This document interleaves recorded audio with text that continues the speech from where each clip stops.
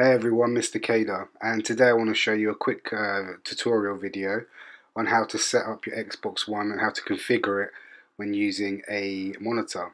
So firstly, what you want to do is go onto your settings, your menu, go to settings, all settings, go down to display and sound and select the video output of your display and sound.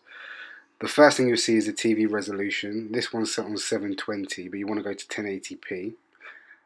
Your screen will go black for a minute and it will say your display will want to go back to the last settings and you select yes.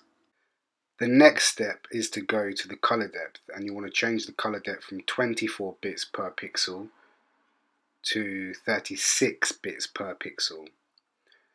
Again, your screen will go black and then you'll want to change your display and you'll want to select yes. The next step, and probably the most important step when using a monitor, is to go to your color space. It's on default recommended, but when using a monitor you want to go to the PC section. Again, it will go black and then you will select yes. All you need to do then is simply go back to the main menu and you should start to see changes in the quality of your picture. You should see more depth in your color.